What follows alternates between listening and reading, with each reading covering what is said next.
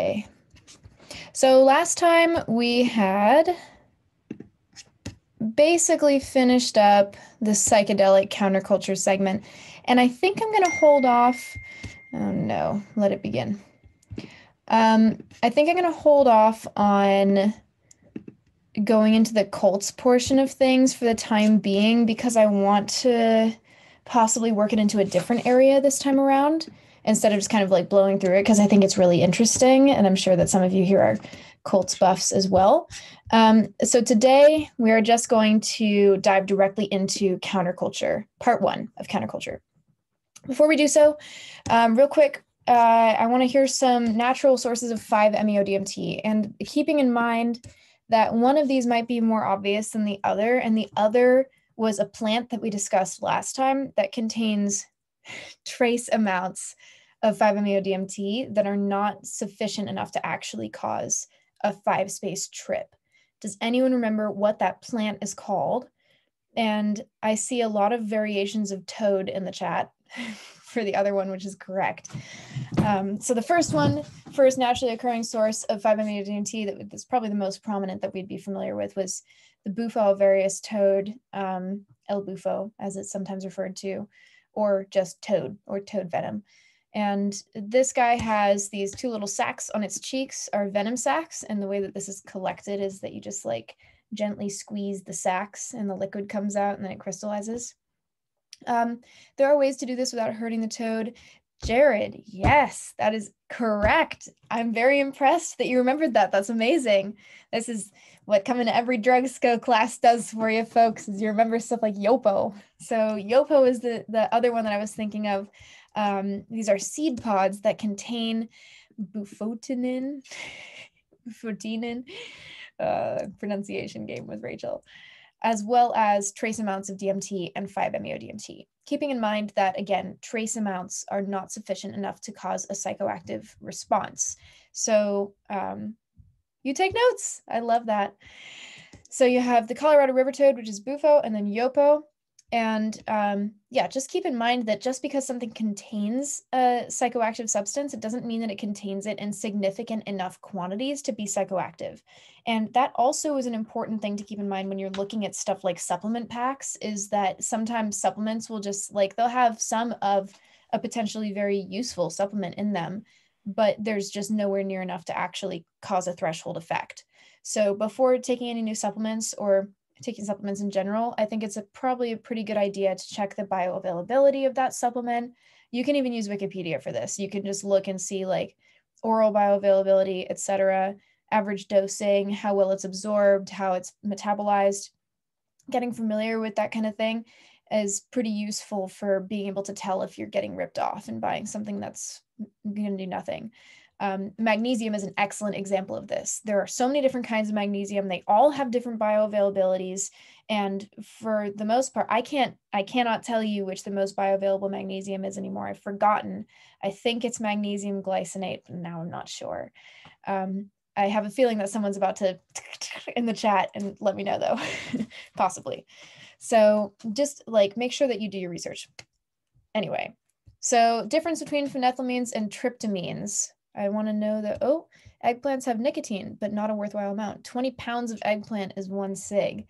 That's really good to know, I think, if someone's like going through really serious nicotine withdrawal. I'll just roll up with like a massive pile of eggplants and tell them to eat them raw. Haha, make eggplant parm. So phenethylamines versus tryptamines. Can anyone tell me what I would call the major significant difference between phenethylamines and tryptamines, either in terms of like which neurotransmitters they resemble most closely, their effects differ. Yeah, give me kind of a general set of differences between these two categories of drugs. Phenethylamines versus tryptamines. You can also unmute yourself if you would prefer to. Okay, I see phenethylamines are dopamine related and stimulating, and tryptamines are more serotonin related and chill. Excellent. Right on. So that is generally what I would say is like a pretty easy difference between the two of them, is that phenethylamines will probably, there's differences between every individual drug, but as a structure of substances, phenethylamines are going to be more stimulating than tryptamines. So for instance, amphetamine is a phenethylamine, so is MDMA, so is dopamine, so is norepinephrine, whereas tryptamines include serotonin and serotonin analogs, things that structurally resemble serotonin. And serotonin gets metabolized into melatonin as well. So that might be a pretty easy way to remember that serotonergic, or like, I don't want to say serotonergic substances, but tryptamines tend to be a little bit sleepier and more sedating, I would say. It depends on the specific one, but phenethylamines will often give you kind of like a body rush comparatively. Okay, who was the godfather of psychedelics? Shulgin. Yeah, Shulgin. What event was effectively the culmination of 60s counterculture? The peak, the apex event. Yes, you're crushing it, Woodstock. Yes. Who was the Grateful Dead's acid dealer? Made millions of hits of LSD. Owsley, that's right. Oh, you are just shredding today. In what country do giant hallucinogenic bears, honeybees, produce hallucinogenic honey? Nepal, that's right. There's one other country, actually Malaysia. I wouldn't be surprised, but I don't know for sure about Malaysia. The two that I'm most familiar with are Nepal and Turkey, but I would not be surprised if you're correct. And that's another area where this, remember, it's a rhododendron plant, a flowering plant that produces cyanotoxin in its honey. So these giant honeybees will move the cyanotoxin and produce honey from it. Nectar, not honey. What's this? Datura, right on. Okay, Datura is a significant deliriant. Approach with extraordinary caution. What is this? Rosemary. Haha. Gotcha. It's salvia. You're right. It's salvia. Salvia is legal. There have been a lot of battles against it being legal that are really funny. Or they're not funny at all, actually. I shouldn't say they're funny, but they're really interesting. Like the legal battles against salvia have drawn from some really bizarre sources. And salvia is a deliriant and a dissociative. And then what might this be? I'll give you a hint. Oh, yeah, you don't even need a hint. It's changa. So this is a mixture of DMT and an MAOI. It's like a ground up smoking blend that was created approximately 2008 in Portugal at a festival. Okay, now for today, we're going to be going into counterculture. And I want to specify something about counterculture when we talk about this, is that what I'm referring to, as opposed to what you might typically consider to be, and we're going to be talking about a lot more movements than just these, I'm referring mostly to kind of underground communities that have incorporated drugs or been significantly shaped and formed by drugs. And underground has a lot of different implications and has a lot of different facets that can come along with it. In this particular case, I'm interested in looking at the different ways that drugs have kind of crept into communities that were forced into the shadows in one way, shape, or form. Because oftentimes the communities that have been the most substantially formed by substances have been those that have been forced to exist on the fringes of society. And there are a lot of reasons for that. And some of it is correlation and some of it is causation. And we'll take a little dig into that at some point in time. But for now, let's lay the groundwork. Starting in the 30s, looking at jazz. Now, I bet that some of you are really surprised to see jazz here. Jazz exploded the 30s to the 50s approximately. Heroin started entering the scene in jazz communities, predominantly Black jazz musicians at this point in time. Like jazz was Black art and remains Black art. And smoking weed became more popularized during this time. But again, remember that there was this huge pushback against weed in white American communities because of the influx of Mexican immigrants in the 10s to 20s. So you have this underground drug use occurring in oppressed demographics in the United States. And this was particularly prominent in jazz.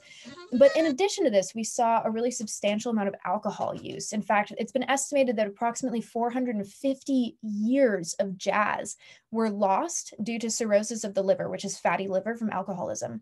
450 years years worth of jazz music was lost during this time period for alcoholism. Heroin was a really prominent part of many jazz communities. A lot of economic hardships came along with racist America, obviously. Social and societal isolation came with racist America, as well as the issues of just like general exhaustion. And this transition and this really interesting, weird congregation of these things, where this establishment sprung up called the Narco Farm, I believe in the 50s. I think it was the 50s, maybe it was the 40s. And this was the first treatment center that actually studied addiction instead of being like a problem of morality as being a disease. This was the introduction of the disease model in terms of actually formally treating addiction.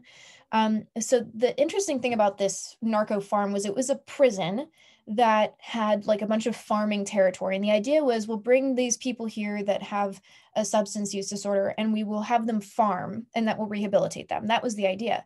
But what ended up happening that was really kind of unexpected was that people would play jazz at the narco farm. And this jazz band of the narco jazz band became so good and had so many of the biggest players in jazz ever that people would voluntarily go to this narco farm rehabilitation center.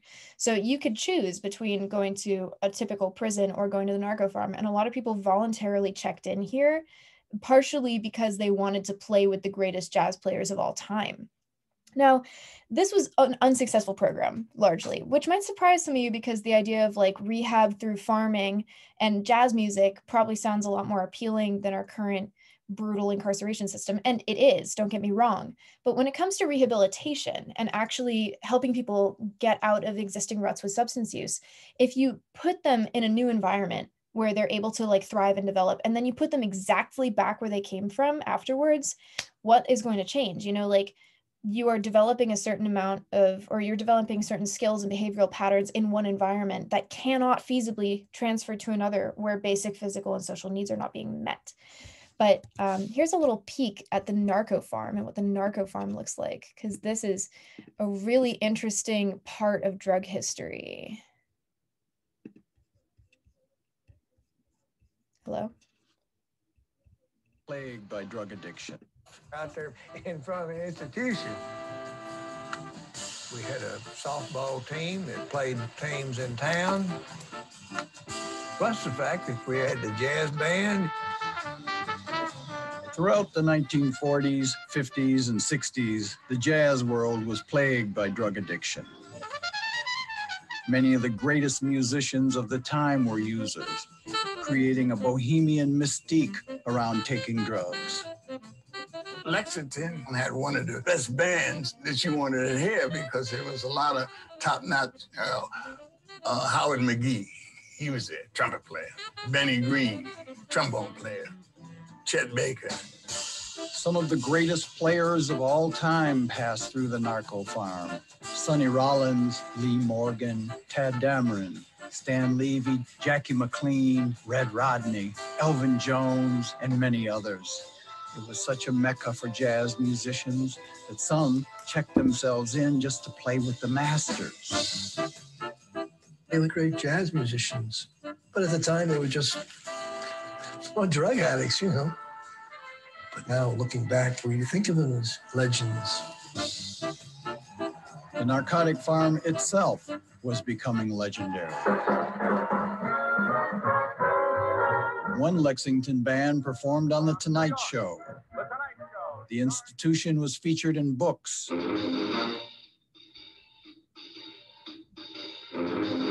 newspapers, magazines, and even Hollywood films. Mort, how was it down there, Frankie? Greatest place you ever see, Fancy. She means Lexington. I'm telling you. Ball games, great food. I even learned how to play the drums. You make it sound as if I missed something by not going to jail years ago. It's a prison, no? More hospital kind. It's Dr. Lennox who took care of me down at the hospital. Real good guy. He told me at least 10 times. He said, Frankie, when you get out of here, you take even one fix, you're hooked again.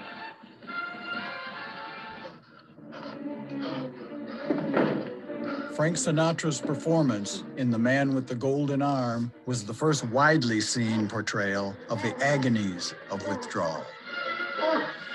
At Lexington, treatment began by gradually easing the patient off narcotics to reduce the pain of withdrawal. There was no kicking cold turkey. Gotta take all that poison out of you.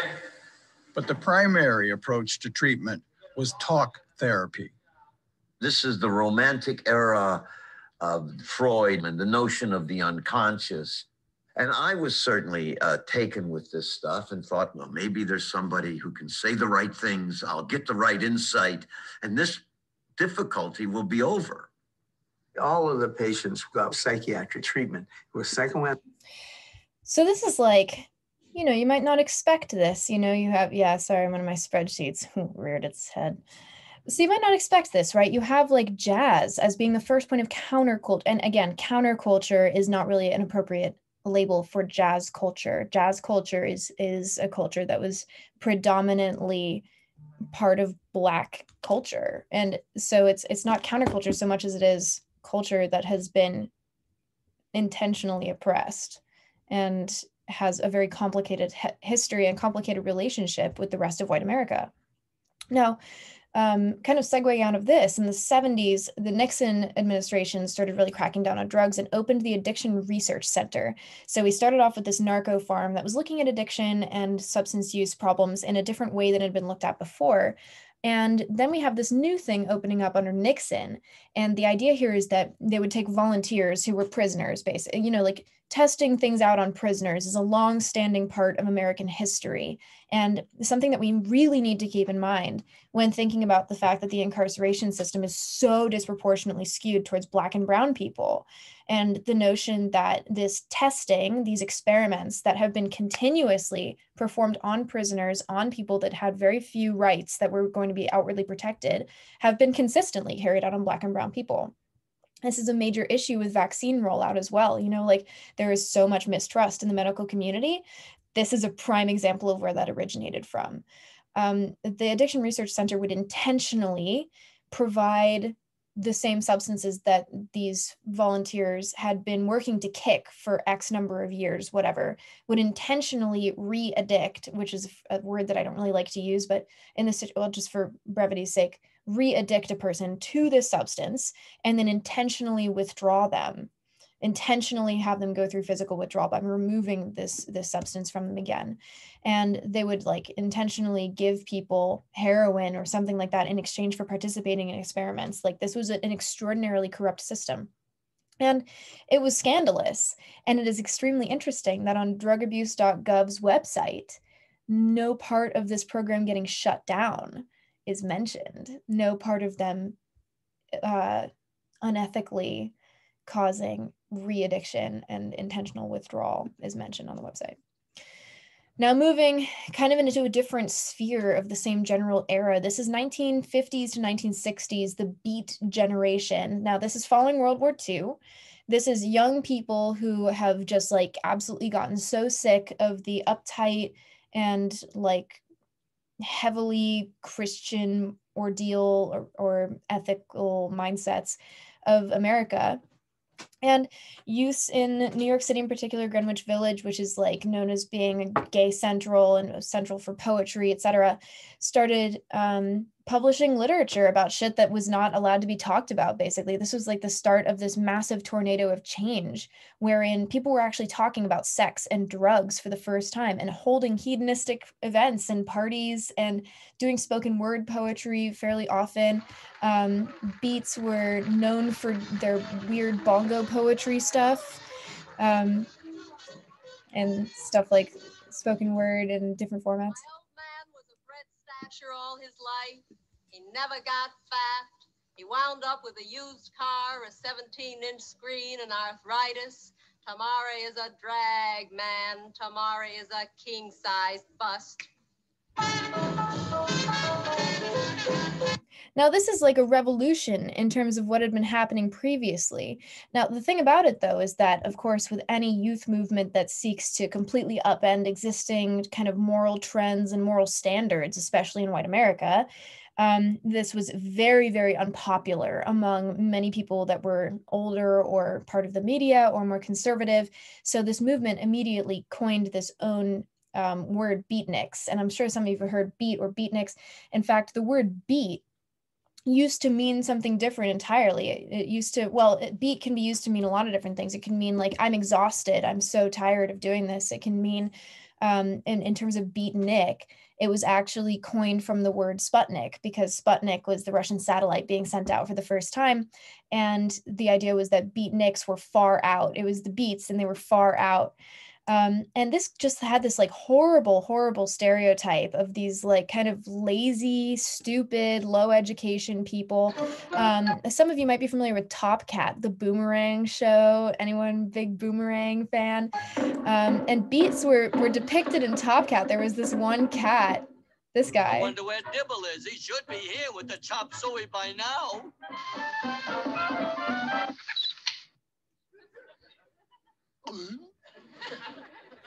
There's the beat cat. Uh-oh. Why, Officer Dibble, you look positively nauseating. Is something wrong? Hey, look at me, fellas. Like, no hands.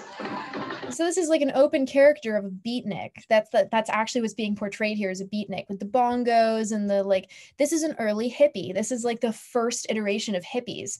Now, in this same exact time period, The Doors of Perception by Aldous Huxley was being published. And this was kind of what pushed the beatnik era into being interested in Eastern spiritualities like Taoism and Buddhism, which hadn't really been at all popularized in the United States because they were so other. And then this beatnik generation comes in and is like, fuck everything that led us to the point of World War II and everything that is coming thereafter in terms of these roles and these social rigid structures. What can we bring in that is different, that is new? And this, I think, is also a really interesting first indicator point of the difference between cultural appropriation and appreciation and stuff like that, where the tendency that white Americans in particular, I know that phrase is getting used a lot today and it will continue to be used, have this draw towards absorbing cultures that are different and foreign and seemingly better or more effective than their own, while simultaneously acting oppressively towards those who actually own those cultural materials. Those two things cannot coincide. They cannot coexist. It's an oxymoron. So there was a lot of xenophobia still happening during the same exact time period where beatniks were absorbing all of this literature and all of this material from Eastern spiritualities. So we start to see this dichotomy of, we will absorb this thing while it is for our benefit, and we will not extend benefit to those who have actually crafted this thing that we are looking for. Now, in the meantime, we have, the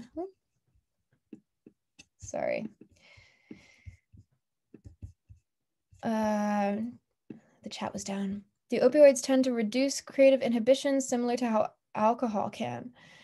Yes, I think generally things that reduce anxiety, that reduce intensive ruminatory thought patterns can increase creative expression for a lot of people.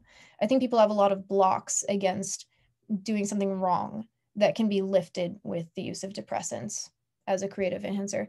However, on the opposite side of the spectrum, we have the beatniks that were instead using amphetamines.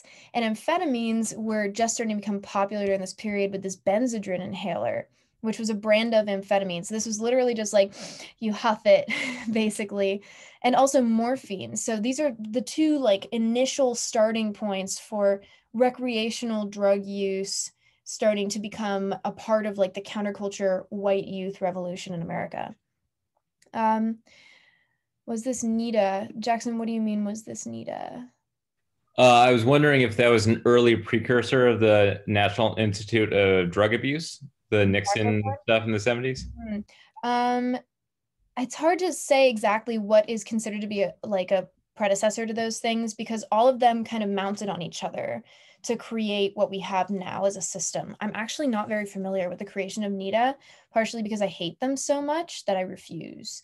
But I probably shouldn't. I should probably know, but I don't know really exactly what the timeline was for that.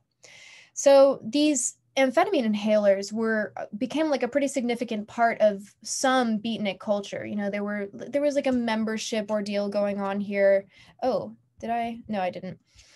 A membership going on here. William Burroughs was an author of these 2 books of Junkie and Naked Lunch, and he was like a very prominent figure in this scene. And then also we just started seeing this like this parabola of like explosive, creative, expressive beatnik behavior that then started kind of tumbling a little bit near the end of this cultural period. But this really did like seamlessly transition into the beginning of the hippie era. So keep in mind, we're on the East Coast right now. You have jazz all over the country. Now, during this period of time, this concept of hedonism was introduced into society. And if you're not familiar with hedonism, it is basically life as a search of pleasure. So beats were really the ones that started actually introducing this concept into mainstream society and actively pursuing it. So this was like very much centered around concepts of rejecting the establishment and doing drugs, talking about and having sex. Most of the time, the drug use that was kind of like pushed more outwardly by the beat generation would be more in the realm of psychedelics like mescaline or mushrooms, but also amphetamines and opioids were a part of this. So keep in mind that the major drugs we're seeing right now are mescaline or are naturally occurring hallucinogens and amphetamines and opioids like morphine. Yes, sorry. So this is what I was saying earlier about beat originally meaning burned out. Like I'm beat, man, I'm exhausted from the system. And then it became kind of like shifted into expressing freedom against the system. Like this is beat, I'm out. Now here we are kind of clashing in. You remember the Merry Pranksters and the Further Bus from last time, that's on the West Coast. You have the beatniks on the East Coast, and here I am zipping these 2 things together. It is all interconnected. Now, what I find really interesting about this time period is that very similar revolutions were happening on both coasts at the same time. And remember, there wasn't the same kind of connectivity between coasts that there is now. So the fact that this was happening relatively simultaneously in different ways, I think is a really important indicator of how much unrest there was after World War II among younger populations that were like, fuck this, we're not interested in this happening. So one of the major players here was Neil Cassidy, who we mentioned last time as one of the drivers of the Further Bus. And he was one of the guys who started as a beatnik and then eventually drove the Further Bus. You know, it was like this melding of these 2 worlds. And there's a very famous beat book called On the Road that you should really read if you're interested in this time, that details the adventures of the Further Bus and how it goes back and forth across the country and how the Merry Pranksters hung out with the Hells Angels and all kinds of shit. Like we'll talk about the Hells Angels and the Merry Pranksters a little bit today. But this guy in particular, I think that's Ken Kesey is there, and this is Neil Cassidy. I forget which is which. So these are these 2 like huge players that are bringing the West and East Coast together, just like trailing psychedelia and mayhem in their wake back and forth between the coasts. Now across the pond, again, we're now in Europe, in the same Europe. Never said it like that, and I'll never say it again like that. Now we're here in the UK. And a very similar cultural revolution is happening at the same time. Now, it's funny, right? Like we have East Coast USA, West Coast USA, UK. This is all post-World War II era, and the youths are on the up and up. So in 1958, the Mods came out. You guys might have heard of the Mods and the Rockers. So the Mods were like basically Vespa Bros, which I think is super funny in retrospect. Like, you got your scooters and your amphetamines and shit.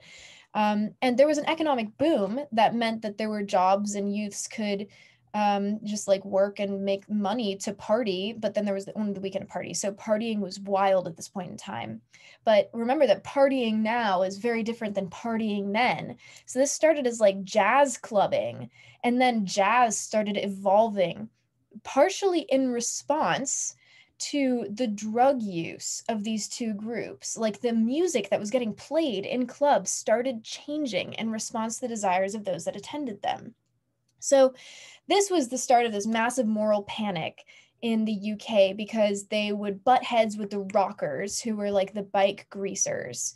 There were specific clubs that were catered towards mods. Remember, Vespa Bros are mods, and one of them was like the Marquee, and this was like jazz and blues music, etc. The Twisted Wheel in London, I believe, was a really famous one. And the reason that amphetamine became really popular in these areas was because a lot of clubs didn't have liquor licenses. you couldn't get alcohol inside. So this thing called a Purple Heart became very popularized. It was a mixture of barbiturates, which is like early first generation high side effect benzos, mixed with amphetamine. And this combination was called a Purple Heart, and it basically encouraged a speedier crowd, encouraged a speedier audience, because previously alcohol was the drug of choice, but these kids were basically like, oh, amphetamine, actually I can like go for much longer and I feel more sociable and I'm less likely to be hungover from amphetamine. And this was pretty directly in response to the fact that we didn't have liquor licenses in clubs, which is something that we'll see in the US when we talk very soon about quaaludes and discotheques in the United States. Now here we have the greasers, which are the rockers, the biker kids, versus the mods, which are the scooter boys that put, I guess, that's kind of tight, honestly. I would totally ride that. And this ultimately led to the Battle of Brighton Beach in 1964, which I think is so funny. Like, this is just one of the most hilarious products of like weird drug history ever, is that this video is also really funny. I just imagine the Benny Hill theme song. So we start out on the beach, and the mods and the rockers just start beating the shit out of each other on this beach. And everyone's like, oh no, the kids are fighting, it's because of the amphetamines. And this just like, this moral panic over these like youth groups gone wild just spreads like wildfire. And of course, what is the defining factor that is really easy to take control of? This Battle of Brighton Beach, so they like beat each other with beach umbrellas sometimes. There are a lot of arrests. You know, it's like pretty wild.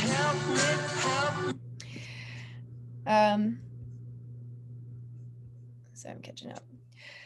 So this was, again, like an easy representation of how it's really a lot easier to criminalize drugs when there are groups that you want to quell, whose activities you want to quell. You need an excuse to arrest people. And I know that at first glance that might sound kind of like a hand-wavy, generalized explanation for why drugs are illegal, that kind of stuff. But you have to realize that during these time periods, this kind of threat to the existing status and structure of different social areas was really monumental. You know, like, you don't have social media to track people down. At a certain point, law enforcement kind of started relying more heavily on this notion that they would be able to extract information from people, to extract compliance from people on the basis of having something to search them for, having something to fuck them over with. And this isn't speculation. This is just like good politics, basically. So just jumping back across the pond again, I just want to throw that in there as an example of what's happening in the meantime. So keep in mind the 50s was a big amphetamine and mescaline time. Those two substances were really growing in popularity in multiple regions of the world at that time, amphetamine and mescaline, as well as morphine. And you'll see why that's important, or actually, no, you won't. I'll tell you why that's important. If you look at the international treaties that have been released around drugs, the one in 1961, the single convention on narcotic drugs, specifically targeted amphetamine-like drugs. I forget what the other ones were, but I think it's opium-like drugs. Cocaine-like drugs came later. But they specifically targeted the drugs that were really prevalent during that time. And we initially saw this like kind of smaller batch of substances that needed to be targeted by this convention.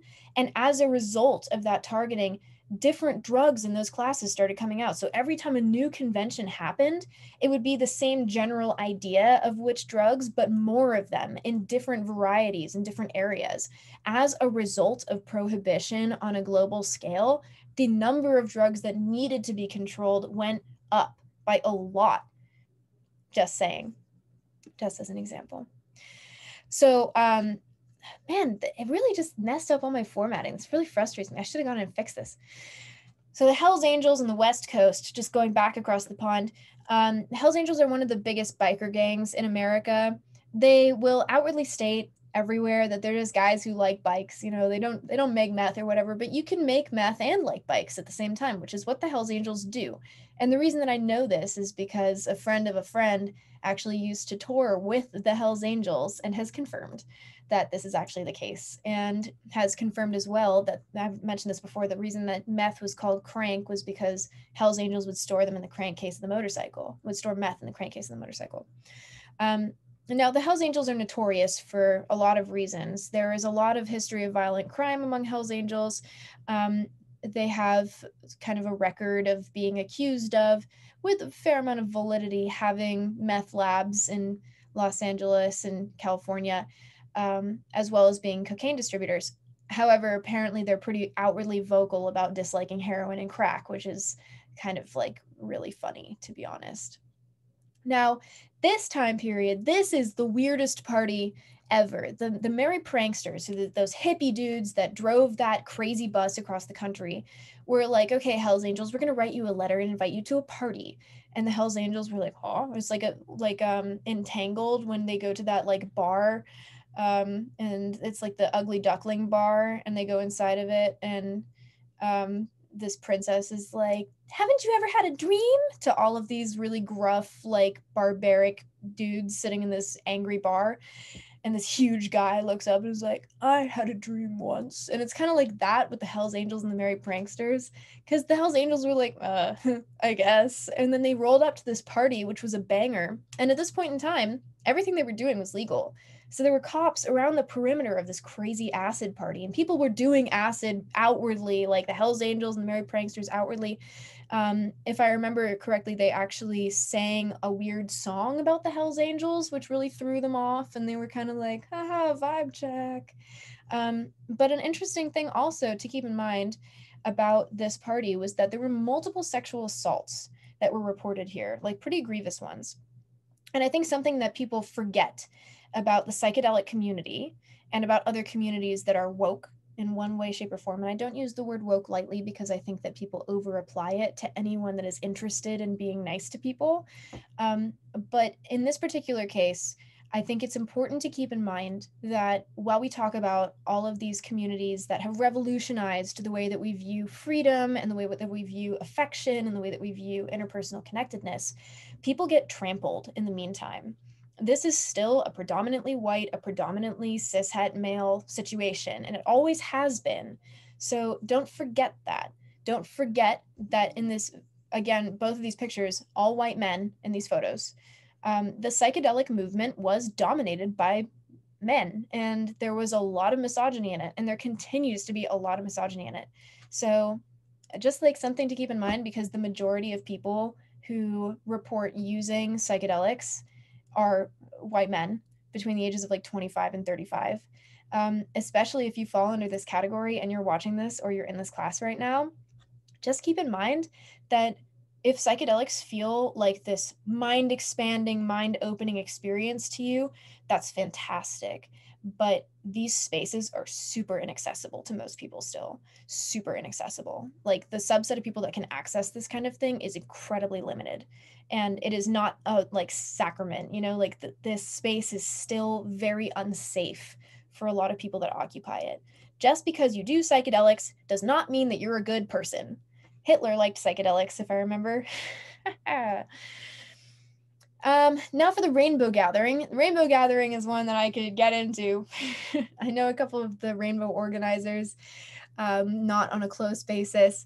The Rainbow Gathering started in the 70s, and this was like the tail end of hippie culture. So we had like post-World War II, we had beatnik culture married with the Merry Pranksters in the West Coast. Bam! Blah, blah, blah.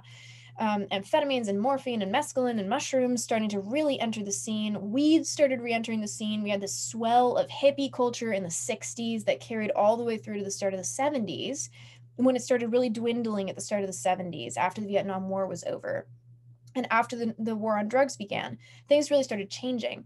So this was kind of like the big final shift of hippie culture, was the start of the Rainbow Gathering, which is a completely decentralized thing. There are gatherings all over the world. The idea is like Rainbow Land. It's a place for hosting annual gatherings. There are no leaders. It's just volunteers to organize. It's a gathering. It's just a gathering of people like coming together to celebrate connection, basically. Recently, there have been some murders in the Rainbow Family gatherings. However, this is something that is like, I'm not going to comment too much on, because the fact of the matter is that whenever you're hosting a large gathering, there isn't really much of a way to fully vet everyone that's coming, especially if your gathering is very much predicated upon sharing and gifting. There will be people that take advantage of this. It's true. That's just how it's going to be. And again, the larger your community gets, the more drugs will be a part of it. And that doesn't necessarily mean that it's a good or a bad thing. It just kind of further reflects the need for safer drug use and education. However, oh, I want to read up on this right now. Oh, there's so much here. I see stuff about the Hells Angels.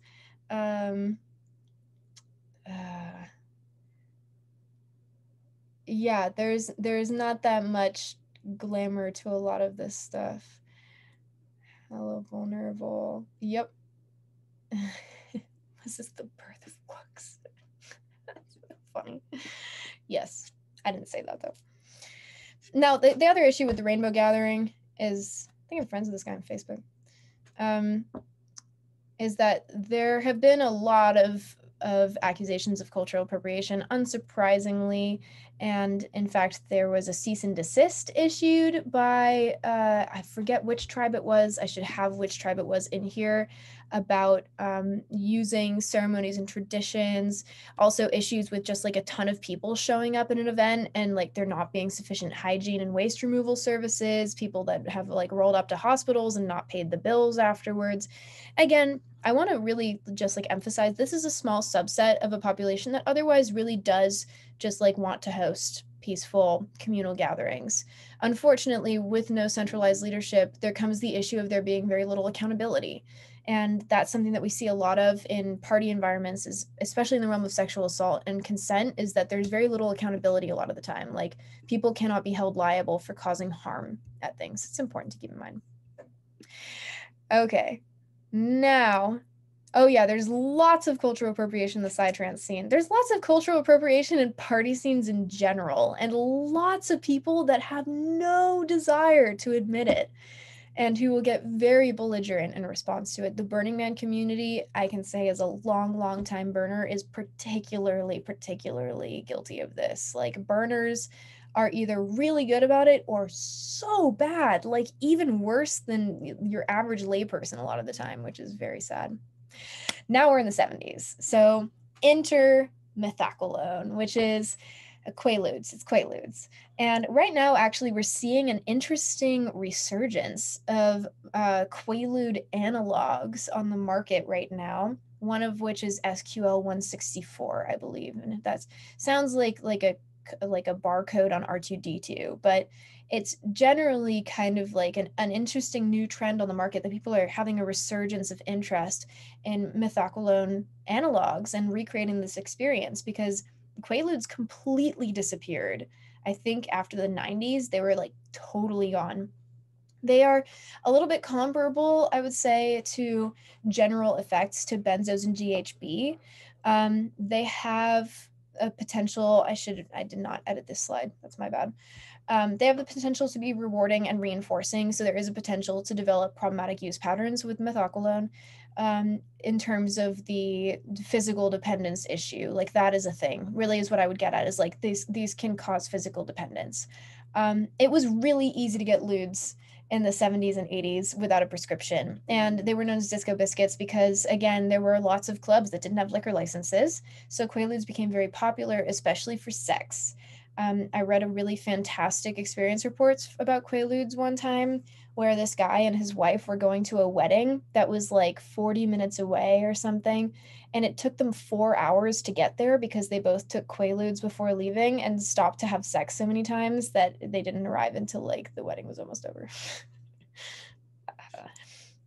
Now, enter discotheques. During this era, we are moving out of the hippie era, out of the rainbow gathering era, and into the start of what will eventually become formulated as the modern rave. Yes, we are there, baby. So disco, the rising genre, in the 70s, discotheques just went crazy with popularity. You have this motion of clubs going from jazz to blues to faster music.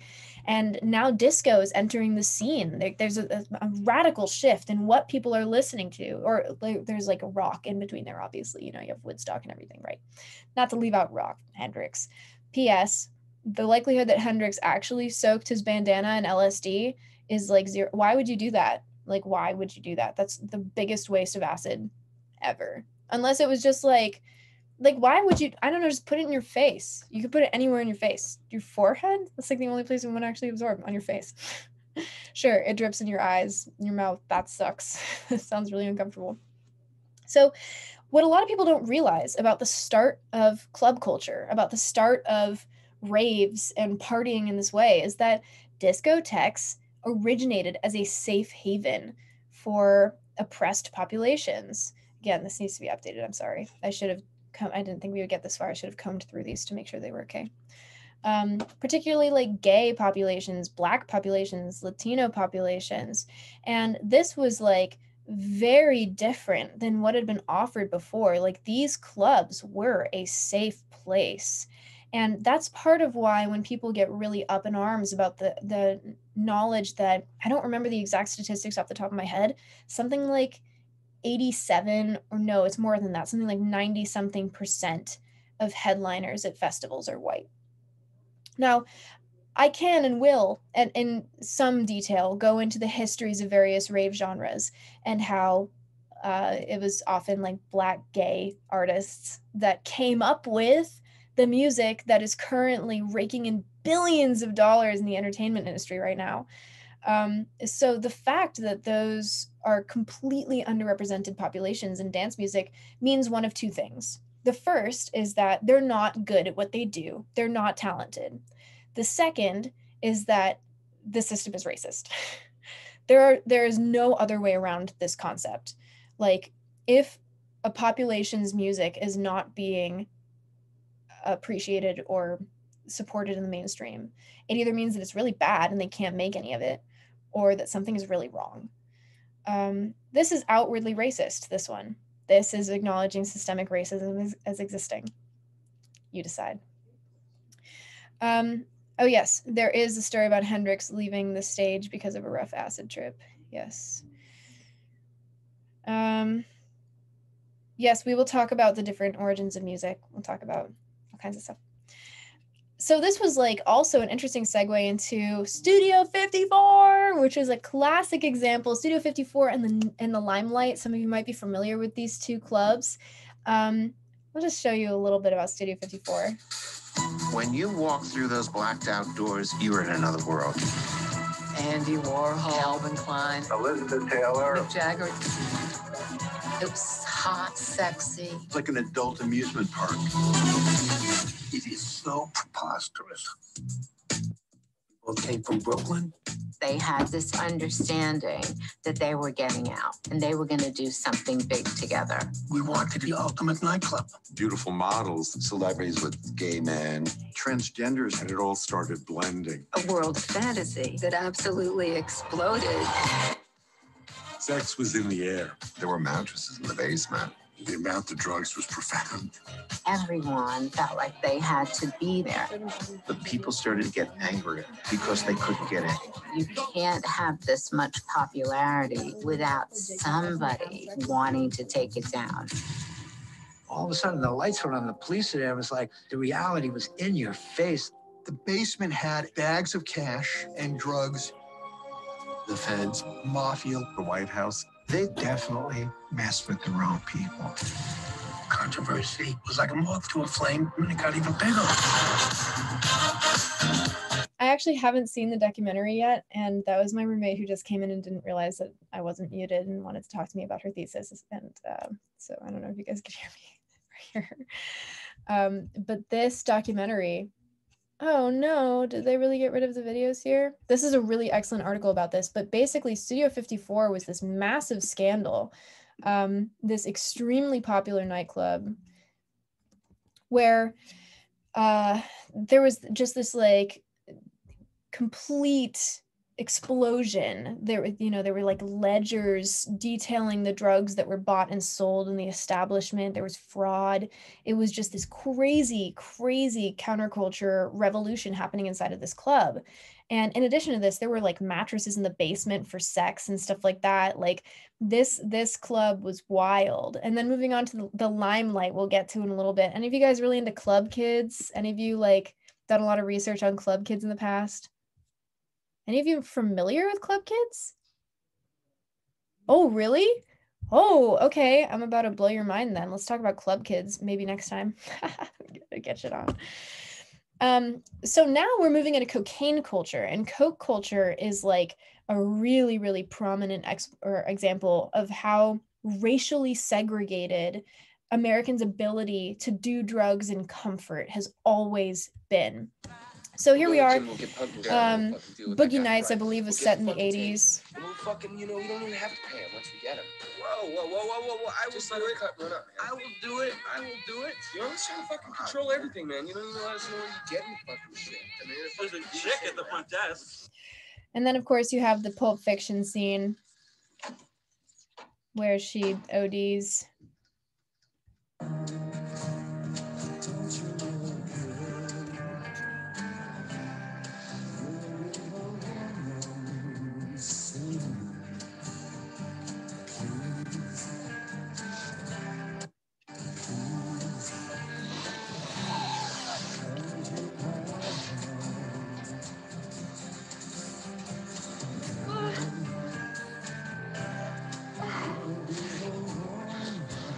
Do I remember correctly that that was actually heroin and she thought it was coke? Is that, yeah, that's what it was.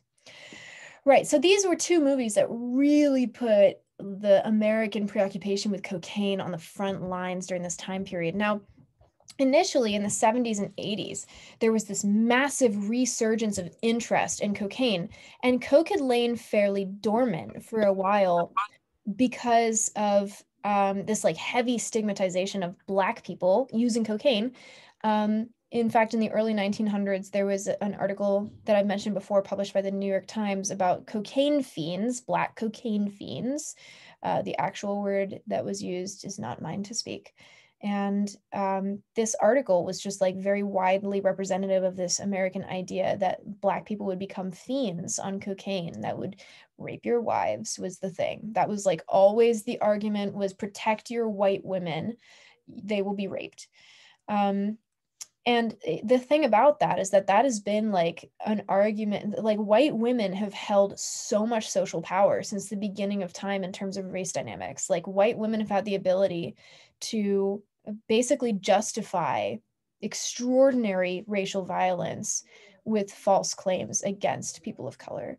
The Tears of the White Woman is a really interesting article that was written about this a while ago, about how powerful the like pouty, fearful behavior of white women has been in terms of like justifying violence against those that they dislike. Now, there's a reason for this.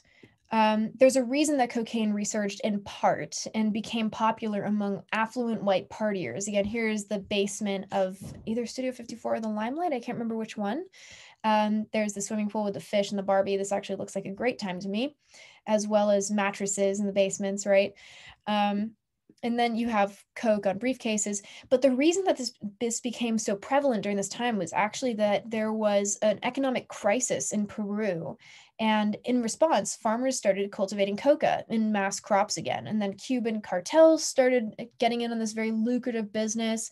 We'll talk exactly about how that happened. There was a really bizarre handoff between a CIA agent and the cartels that basically allowed cartels to fly cocaine onto this tiny little island strip that allowed them to, that was like neutral territory between the US and I believe Cuba, that would allow them to like swap planes really quickly and then go into the US without being searched.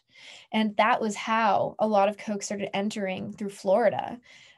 Florida is like a hub for cocaine entry in the United States. We'll talk about cartels. We'll look at like Griselda Blanco and other cartel ringleaders soon. But this was the time period where it became very economically prosperous and profitable to start producing and moving cocaine. And people just had no idea that coke could be dangerous. It was like completely off people's radars until people started dying from it. I think there was actually a high profile baseball player maybe who died from cocaine use, and everyone was like, oh, uh-oh. And then movies like Boogie Nights came out that start off with this really lighthearted thing and then becomes like a warning against cocaine.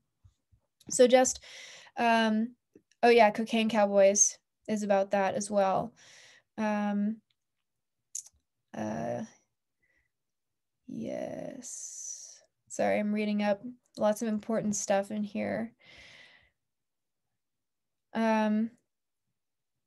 So the thing about raving and racism is that what I've seen as a white person in in a lot of different rave communities, like spanning the spectrum, is that the longer I, as a white person, have been in the scene, the more I've borne witness to behind the scenes, covert and overt racism from other white ravers. I've witnessed this in the form of people speaking just like amongst themselves in groups and in private messages. I've witnessed this in how like groups of certain ravers are referred to. But I think the main thing that I've witnessed that I think has been the most problematic and maybe the most subtle comparatively is that many ravers are in complete denial that racism could possibly exist in their scene. And that's really where a huge part of the issue comes in. Yeah, lots of transphobia at raves too. Lots of transphobia, lots of homophobia, lots of physical violence against trans and gay people at raves. There was actually a poll that was taken that showed that something like 60% of gay and trans folks had experienced physical violence at raves. Seriously. And yeah, there aren't that many Black ravers comparatively. And it's not my place to say exactly why. I have quite a few theories, and I have heard quite a few direct sentiments expressed by my friends who are Black ravers who have spoken about this, but it's not my place, I would say, to really speak those words. There's lots of literature available about this on the internet. Read from the source, listen to the source.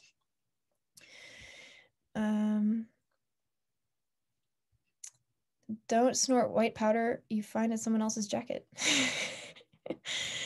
Yes, absolutely. Oh,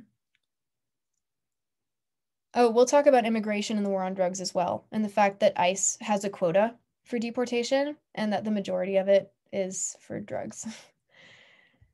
Yeah. Okay, so club drugs, just to reiterate, this is the last thing that we'll go over for the day. These are the major things that are considered to be club drugs, right? Drugs that are specifically used and associated with party environments, raves, clubs, etc., what have you. Nitrous, MDMA, Quaaludes used to be the case, but no longer. But they were like very clubby as a substance. Or like hot tub sex, you know, pick your poison, porque no los dos. And then ketamine, as well, is definitely rising a lot in popularity. Poppers are very popular in some scenes, particularly gay communities. We will come back to talking about poppers in gay communities later when we talk about chemsex and methadone and stuff like that in a little bit. We'll go into like all kinds of the like real niches of these things. Cocaine and amphetamines. These are generally, I would say, what I would consider to be the main family of club drugs, so to speak. And then next time we will go into raves. Okay, looks like there's a lot in the chat. So I'm actually going to keep the recording on right now so I can respond to these things. So in response to the question about homophobia at raves, so here's the thing, is that I think that a lot of this depends on which communities specifically you are in. There are some communities and some subsets of communities that are extremely welcoming of LGBTQ plus identities. There are some communities that are extremely conservative compared to what you would expect. Mainstream EDM events, EDC for instance, there's actually a pretty large population of gay men that attend EDC, but trans folks have a very different experience at a lot of these events. It is not normalized to introduce yourself with your pronouns. It is not normalized to be able to express a trans identity in spaces in general, in particular in party spaces. So my recommendation for all of you, every one of you, is to get in the habit of introducing yourself with your pronouns, especially if you are cis, especially if you are cis. If you introduce yourself to someone and say, my name is Rachel, I use she, her pronouns, it immediately opens the door for that person to be like, okay, I can say whatever my pronouns are to this person. This is an invitation from this person. Most people will really balk at introducing this into their lives. The reason I recommend it so strongly is because this is something that my college is very liberal, you know, like I'm very fortunate, extremely privileged to be in this environment. But every single person at my entire college, faculty, staff members, professors, every one of them introduces themselves with their pronouns, has it in their email signature, and it works so flawlessly that no one here thinks twice. Like everyone introduces themselves with their pronouns, and it is just like so totally normalized. It is just like the easiest thing in the universe. In fact, I highly recommend, like, if you're in a Zoom, if you're in a chat, change your name to be like your name and your pronouns. If you're cis in particular, this is powerful. I guarantee it will feel really weird if you're not used to it, especially if you're in an environment where people are not going to take to it in a friendly way. But I assure you that even if you just are like to one, I've had it happen many times where I've been like, I'm Rachel, you, she, her. And the other person will look at me and be like, what did you just say? Like, I don't know what words came out of your mouth. And I'll have to do the awkward thing and be like, oh, I use she, her pronouns. I'm just introducing my pronouns. It's uncomfortable at first. Sometimes people just don't get it. And then you get used to it.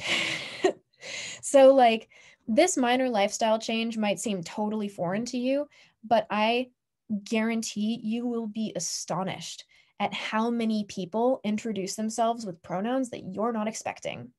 And they probably never would have mentioned it on their own. So open that space. You can be a part of a really positive change here.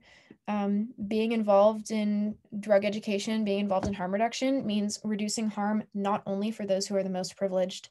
We have a responsibility to advocate for the health and safety of all people, especially for those that do not have access to resources through systemic injustices, LGBTQ, trans folks in particular, and especially people of color. Like, we have a responsibility to directly advocate for everyone that is suffering from inequity right now. So keep this as a part of your drug education practice. It's all interconnected, as you can see from jazz and heroin in Black communities, as you can see from injustices and how Black communities and prison populations are disproportionately impacted by prison testing. As you can see by how trans communities are not welcome in rave culture, even though rave culture began as a refuge and a safe haven for oppressed demographics in the United States. These things are completely interconnected. Don't forget about it. Okay. All right, I'm going to stop recording. I'll stick around for a couple of minutes, and otherwise have a great night.